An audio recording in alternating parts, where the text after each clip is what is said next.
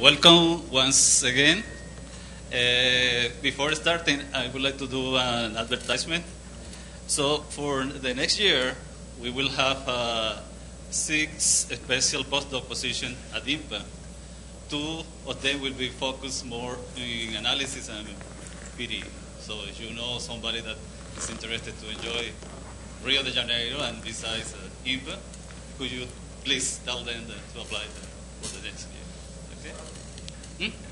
Well, the salary, as a special salary, is about $4,000 per month, the 12 months. Okay? Dollars. Of course. We're talking dollars. Okay, so it's a great pleasure to introduce our first speaker this afternoon. He's a great friend of mine for the last 25 years or so. Professor Gustavo Ponce from the University of California, Santa Barbara. And he will be talking about unique continuation for Schrödinger evolutions and applications. Okay. Okay, thank you, Felipe, and thank you, Hermano Frey, for the invitation. It's a pleasure to enjoy the winter here. Okay, we will be talking about unique continuation, about Schrödinger evolution equation, and this is a joint work with Luis Escariaza, Carlos Kenny, and Luis Vega. We have been working for a few years on that subject, and if you follow some of the talk this morning, you will see that there is a plenty of work trying to see what is the minimal regularity that you can ask on the data such that the initial value problem or the boundary value problem is well posed, local.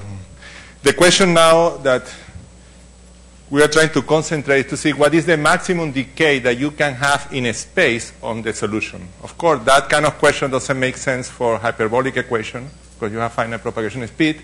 Then we will be talking about dispersive equation. And this kind of question of what is the maximum decay, you will see that it changes a lot from one equation to another. If you go to the talk of Germán Fonseca, you will see that has something to do with polynomial decay and with result of Iorio. If you ask the same question for the Kamasa hole, you have another different answer that depends on what is the traveling waves solution. If you go to the KDV, it will depend on what is the fundamental solution, the form of the fundamental solution. And in the case of the Schrödinger equation, you will see that depends on something that has to do with harmonic analysis. Let's see if I know how to use this. Then the question is this: what is the strongest possible decay in a space that a solution of the semilinear Schrödinger equation can have? Of course, the question is not very precise because I'm not saying that is it local in time or is global in time and so forth, right? Then since we don't know how to answer that question, we go to another question, right? And you ask, what is the strongest possible decay that a solution of this linear problem can have? Then you reduce to a linear problem, and since you want to reduce everything to something that you can answer, then you go to the linear one. Of course, the potential in this case will be in a reasonable case. We will go back there, and let's say you ask a question that you can give a complete answer. What is the strongest possible decay that a solution of the free Schrödinger equation may have? Okay, then this question, as you will see, has to do a lot with harmonic analysis because you have the following formula. If this is the solution of the linear problem, you can write that using Fourier transform this way or convolution this way. You developed this square, and you can write it this way, and this stays outside, and this is the Fourier transform evaluated at that point of this. Then if you pass, what you have is the solution multiplied by this exponential, complex exponential, is at the time xt is exactly the Fourier transform of the data multiplied by this exponential. Then what you are asking is how fast a function and the Fourier transform can decay. Your problem is an uncertainty principle. Right? It's a completely different question if you ask the question. In particular, for example, in this morning, there was Didier say what you have in persistent property. You want to know if you have a data that belong to one class. You want to know if you stay in that class. You will see that once that you have this formula is a balance. You cannot start with something that decay a lot and immediately decay a lot. For example, if you have a data that have compact support, you will never have exponential decay again. It's in the opposite direction, completely opposite. Okay, let's see what is exactly the type of result that you have, that you are going to expect. Then since we are talking about the function and the Fourier transform except for the exponential, the question is how fast a function and the Fourier transform can decay. Well, you have infinitely many uncertainty principles starting with Heisenberg, right? The one that we want to point out, let's start with Hardy. Hardy say the following. In one dimension that he stated, if you have a function that decay Gaussian in this way, and the Fourier transform decay Gaussian that way, and you have this inequality, that means that this alpha is very small multiplied by this beta, then you have to be 0. And if you have the equality, you can only be exactly that. Okay? There is infinitely many extension of that. Let me point that this was extended to the higher dimension by Sitaran, Sundaya, and Tangavelu. And in the L2 case, was extended also by these three authors, and they have exactly the same result, even with the equality in this case gives you 0. If you have a function that with this ways in L2 and the Fourier transform with this ways in L2 and this beta and alpha multiply each of that, you have 0. Then let me give you another result of this kind that almost imply this one, almost. Hormander and Berlin proved the following. If you have a function in L1 and you take in one dimension the Fourier transform and multiply by the function and against this way, and if this is finite, is because your function is 0. If you apply x multiplied by c is less than x squared plus c squared divided by 2, then you recover the Hardy inequality. Right? This was extended in 2 dimensions by Alain Bonamy, Demanger, and Jamin, and you require that this is in L2, and you have the same result. Then now you can rephrase everything in terms of the solution of the linear Schrodinger equation, and you have this result. Right? This is the Hardy. You write this in terms of the linear Schrodinger equation and say, if the data is Gaussian with this weight and the solution is in L2 with this weight, and you satisfy this inequality, you are 0. The only thing that you are doing is rephrasing the first inequality that relates the function with the solution across the Fourier transform.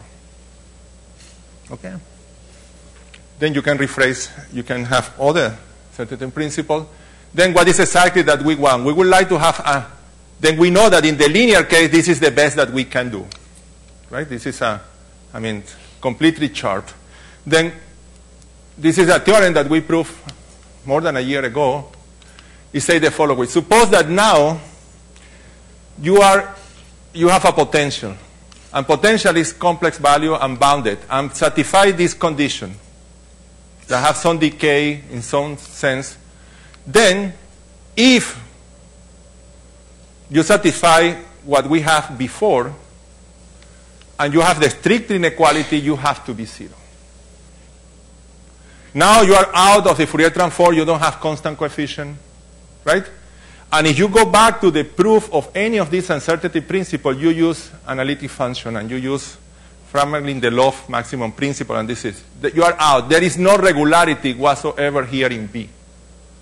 In fact, there is no condition on the psi in B. Then if you go to this theorem, you will see, well, there is you can ask, is this the largest possible class where this is true? This kind of question, right? But there is no, I remark again, there is no condition on the regularity on B on the psi of B besides that this is satisfied. All right? Then you can ask, well, but you are losing the equality here. Well, you cannot do the equality. We construct a potential at the pen of x and t where the solution is not zero and satisfy this condition. Therefore, you extend, in some sense, Hardy result to Schrödinger equation with potentials, right? In some class. Is that the best class? Well, that's a question, right? Then you can go now to your favorite uncertainty principle and ask the same question, right? Translate this into the Schrödinger equation and put a potential there to see if you can do that, right?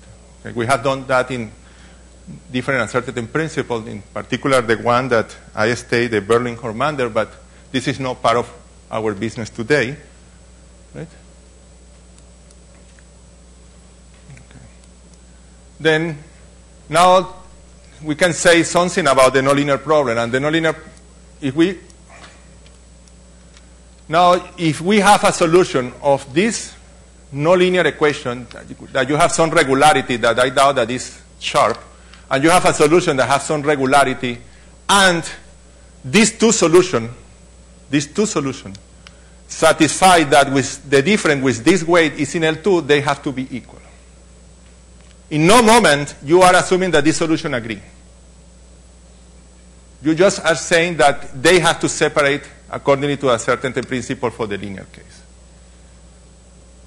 A question is, if you choose one of these solutions to be zero, that is a particular solution of that, then you have that a solution of this equation cannot decay Gaussian at two different times with this constant satisfying this condition. But that doesn't answer the question that I posed at the beginning. We don't know any solution of the Schrödinger equation that decay Gaussian, to be completely honest. This is another question. We don't know any solution we don't know exactly how fast solution of this equation decay. At this point, if you want to go to a solution of this equation and look how fast they decay, you have to go to a stationary solution, as you will see in the moment. Okay, but then you have this kind of unique continuation. You have to. Okay, all these results are restricted to the interval 0t. That's not what we are going to talk today. We want to talk about the whole realigned in time, right? And then you can say, what is the strongest possible decay global in time that a solution of the Schrödinger equation with potential can have? And now we are talking about for all time. Okay. Then you ask that question, you will get the following theorem. That is kind of technical, but let's try to see if we can follow that. Suppose that you have a solution of the previous problem. Remember that you have a potential here, right? Suppose that you can write the potential in two pieces. For the time being, suppose that the B2 is 0. And you ask for the potential B1 decay with this alpha. If alpha is 0, you are not asking for any decay. Suppose that you have a solution that takes values in L2 that is kind of weak. If globally the solution satisfies that is in this exponential weight uniformly in time with this P equal to this quantity, you have to be 0. Okay, let's try to understand this. You have two conditions of the potential. The potential can be split in two pieces. If you only care about the decay, have to be this one. This part is have the derivatives, the radial derivative has kind of you are said to have a stronger decay. If that is the case, then there exists a constant that depends on the dimension, the C1, the C2, and the C3, and this alpha that is measured in the decay, such that if you satisfy this inequality, you have to be 0. Okay? Okay, let's try to keep two numbers in mind. If alpha is 0, what you are saying is that your potential is real and is bounded. Forget about B2 for the moment. Right? And if alpha is 0, you are saying that if you decay against this power p, and this power p will be 4/3 in that case. If you are integrable with against the exponential with power 4/3 in the L2 with this lambda 0 large enough, you have to be 0. The other case is if alpha is 1/2 plus, then you can take p to be 1. It's not there, it's in the next theorem. But if alpha is exactly equal to 1/2, the p can be linear. Okay?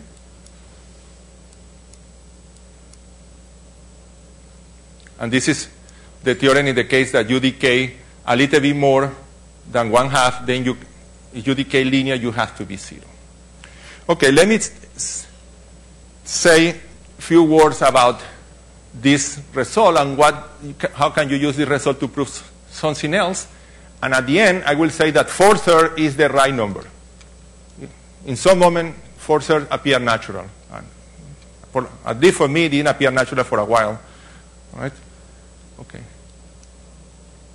Okay, there is a hypothesis on the theorem that says that this potential has to be real. And the only thing that you really need for this the only moment that you use that the potential is real is because you want to say that your L2 NOR is time independent or bounded below.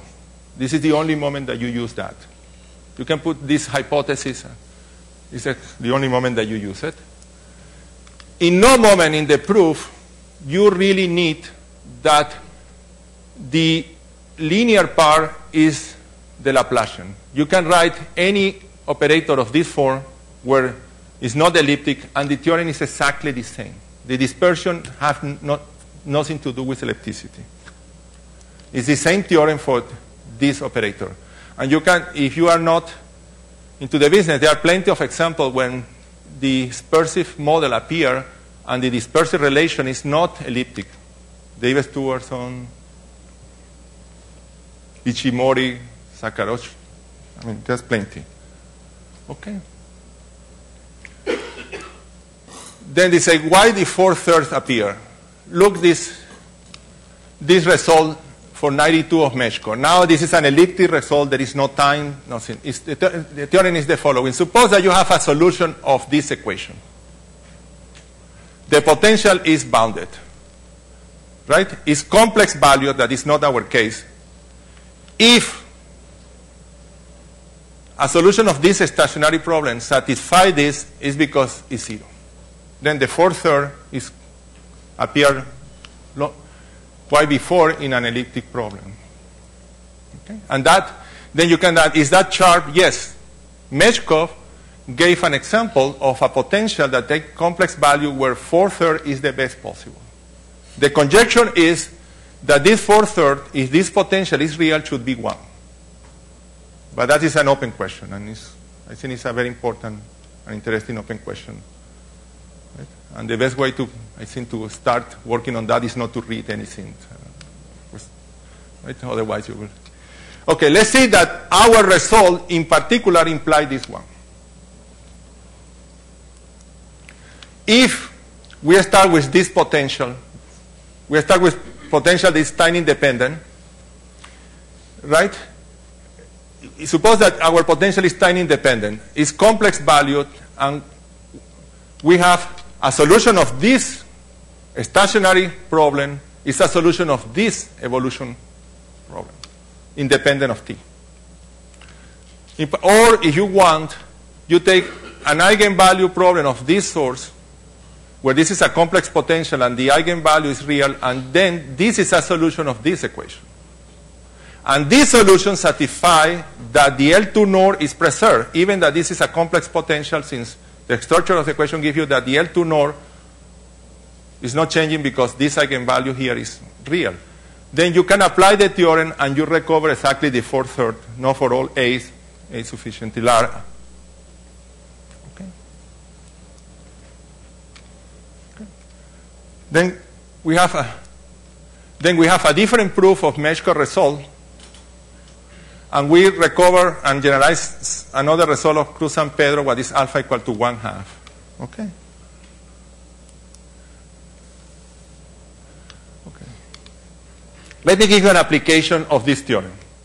Because okay, we have like different application. The application can be what type of shape do you expect to have in traveling wave solution of these nonlinear equations.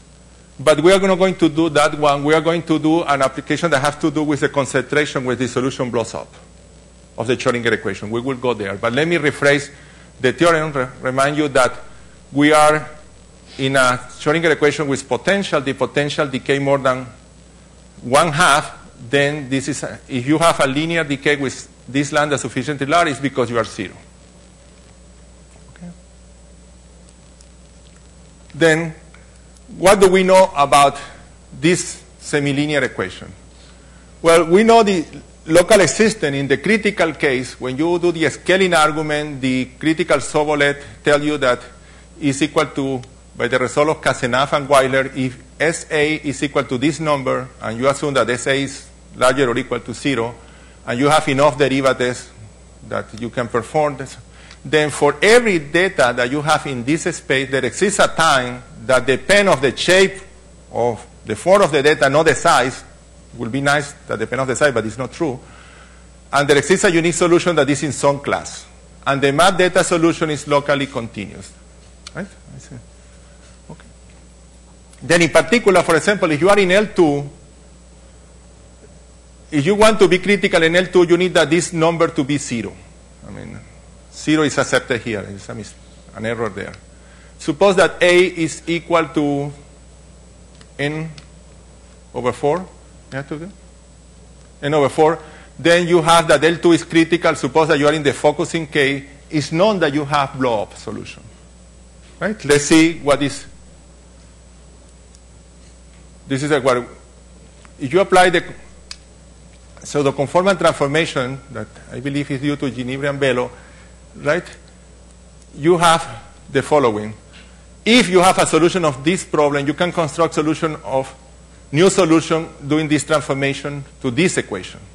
In particular, if this number is 0, when A is equal to n, 4 over n, right? You will finish with the same equation. Then you pass from one solution to another. And then you have a way to construct solution with this rescaling in time and space.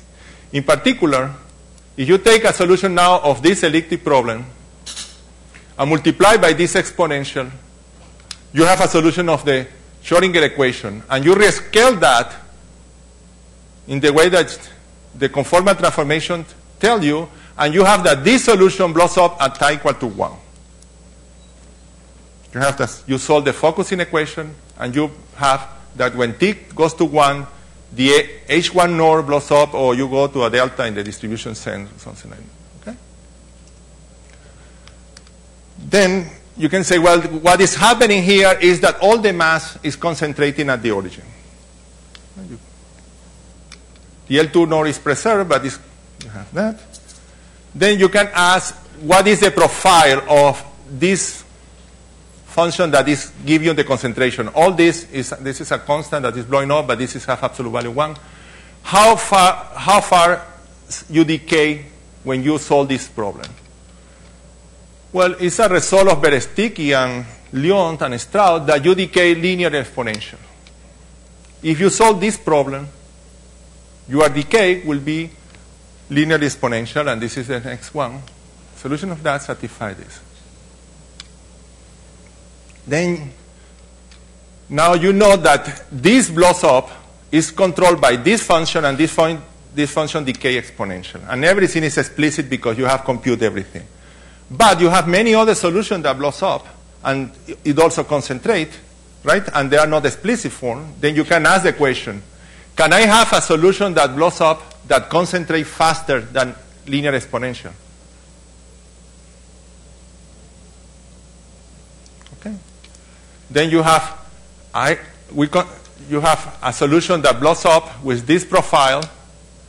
This is the form, the solution of that. It decays this way. Then you ask the question, can I have a blow-up solution? All the blow-up solutions have to have this form, or this concentrate faster than exponential. Well, the answer is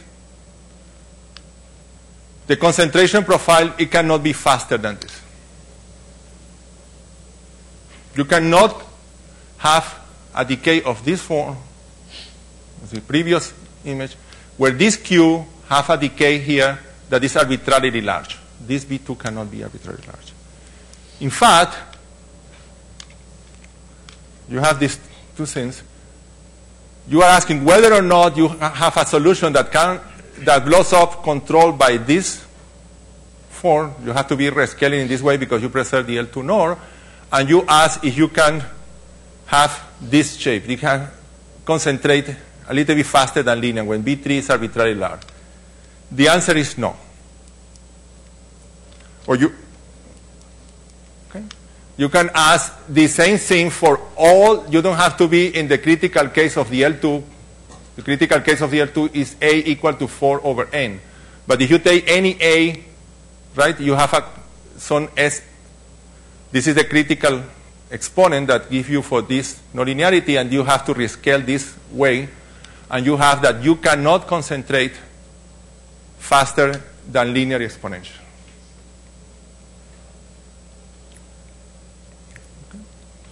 Then it will be nice to have a theorem of this form for the KdV equation, right? In the case where it blows up is known, right? But at this point,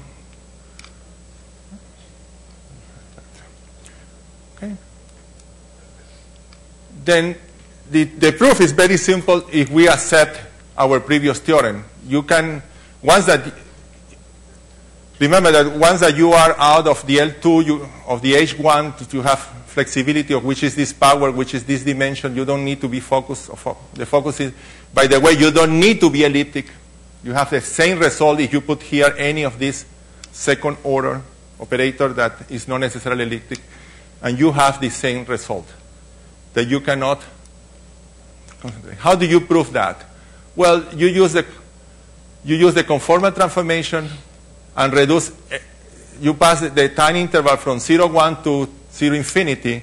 You have this rescaling, the time appear there, and now you have who is, your potential will be this one. Your solution is known, it's a linear problem.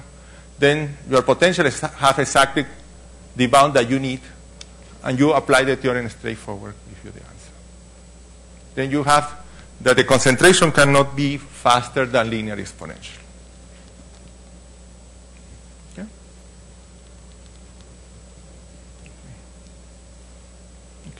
Then another possible application of this is what kind of shape a traveling wave can have. And again, in this case, let me go back.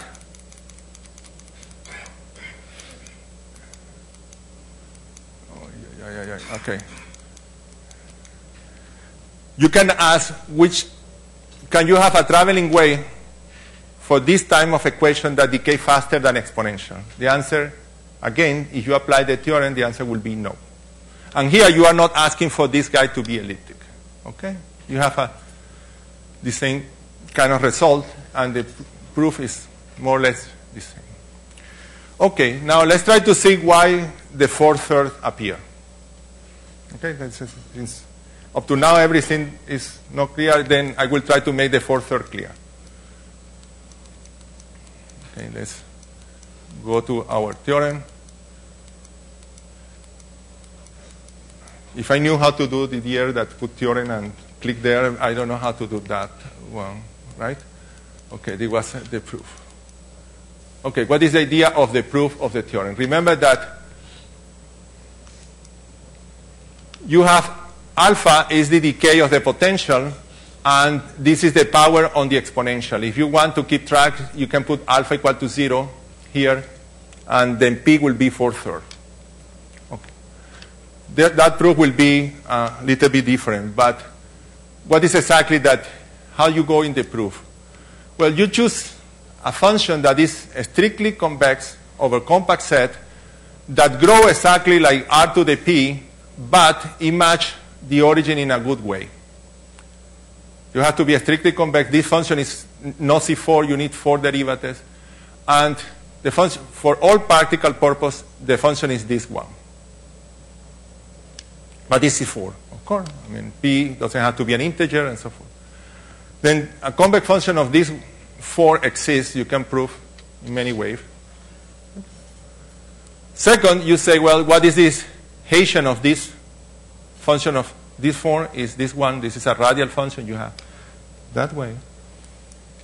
And then when you apply the Hessian to the gradient of the function, you have exactly this power. Okay, we are doing all the cases, right? You're going to complain, what happens if you put p equal to 1 there? Right? I can see some faces. If you put p equal to 1, the scene is not going to, you have to modify this, you have to put a log, and that's the reason why you need here this decay to be more than 1/2. This is, if the decay is more than 1/2, there is a modification of that it can be, involve a log that will have all the properties that you want. Okay, but we're doing this. Okay, now this is the function that is going to give you the weight in the exponential. And where is this going to appear? Well, you're going to consider this is the solution of your problem. You take the exponential and you want to know what is the equation that f satisfies. F is the weighted function multiplied by the solution. And this is exactly what is your hypothesis. Your hypothesis is that this is in L2 globally. Right? What is the equation that f satisfies? F satisfies this equation. You write it this way, and all the exponentials disappear. Then there is some derivatives in t. Right? And since this phi doesn't depend on t, then you have this. This S is a symmetric operator that is independent of t, and A is a skew-symmetric operator. And you write it in this way because it's extremely convenient, because you have these two properties. This is S explicitly. This is A explicitly. And you have the commutator that is this one. And if you are in this business, the commutator has to give you exactly what you want. What do you mean that is exactly what you want? Well, look this part. There is a minus here, right? You're going to do integration by part. You're going to apply this operator to f and multiply by f conjugate. And when you integrate by part, this part is positive. You don't need to integrate by part. This part they have a minus here and a minus here. This is also positive. And this part is not positive, but decay much faster than this one. Then you're going to be able to control this. Then for all practical purpose, the commutator between the symmetric part and the skew-symmetric part here is positive. And where this is going to appear? Well, you're going to have an inequality of this source that say for any 2t that you have, you control the commutator plus S, the symmetric part, with the inhomogeneous part of the equation and these two expressions. This is very simple to prove. Right? This is like doing energy estimate. Okay? And now what is exactly? This part is going to be the inhomogeneous part. Remember that the derivatives in t of the f and minus s, the a part, was related with the linear part of the equation. There is still a potential multiplied by your function that is going to be here. Then this part has to absorb this one. And now you still have problem here, because your hypothesis is that this term is in L2 and this term is in L2, but you don't know anything about this part. This is the second property, is this one. That if you multiply by an appropriate function, this is a function that has support between an interval of length 1 that is strictly, go like this. I mean, I forgot to write that one. And you have this inequality. That gives you control of what happened with this part point-wise. Because this function is going to be bounded below. You still have the inhomogeneous part here and this part that you control. That means if you put these two things together, you are controlling this, the L2 of this part, and the only thing that you have to be careful is with this one. Suppose that we are not going to do the case when you ask for the negative part of the radial derivatives have some decay. Suppose that B2 is 0. Then we have for the previous proposition is that you control the L2 nor of the symmetric part applying to F in the L2 in a sequence of time that goes to infinity. Right? And I recall that F is equal to this one. This is what this proposition gives you. If you choose this wave function appropriately, that is exactly this one.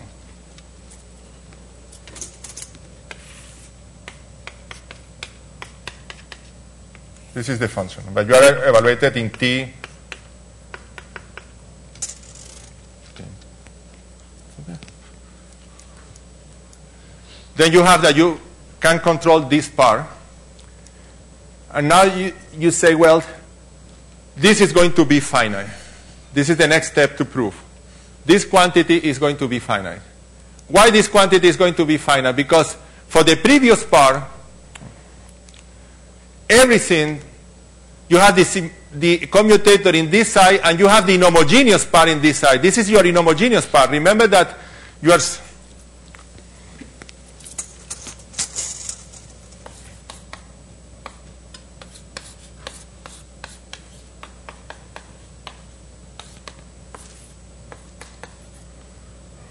This is the question that you have. This is dt.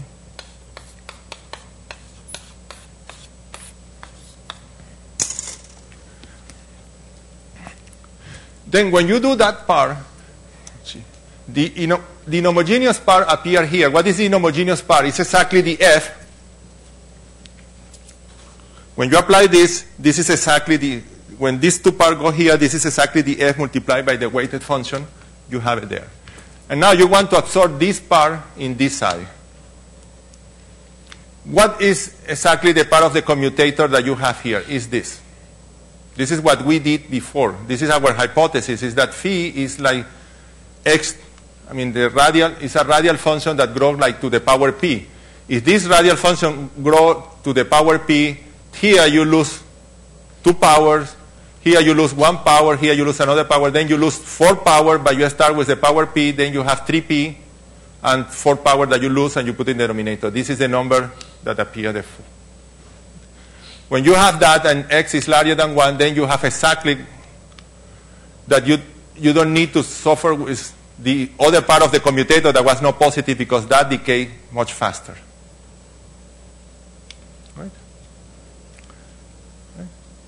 And now you see why the fourth surge appear. Of course, right? Of course, I'm cheating. There is a lot of technicality because this is for p larger than 1. You have to see that you cut it in the right way and so forth.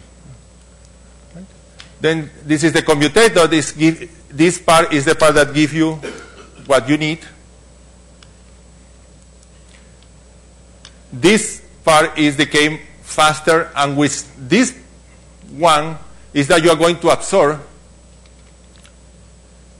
with this part you are going to absorb this one. Then what is this? The decay that you can ask in B is exactly that is controlled by this. And this is exactly the hypothesis that you have. And now, I'm sorry. Now you want to prove that this is 0 and this is the proof. You say, well, this is the integral of this quantity is exactly because you preserve the L2 nor is equal to this one, but you have proved that this quantity is finite. And this quantity, you can take it in L infinity. All this is finite for all t, and that is impossible. The only way that this is true is if u is 0. And then you get the proof, jumping all the technicality. Right? Okay. Then I think that this is more or less the proof. The question that you can, the question that stays open is if you can do the better than the 4/3 in the elliptic case when you have real potential. It remains open to see if you have a bet. What is really the decay of the Schrodinger equation in the semi-linear case? Because still, if you want to prove the strongest possible decay, you have to go to a stationary problem. And the question also is what type of potential you can extend this result, and if you can got this result to apply to solution of the KDB. Okay, thank you.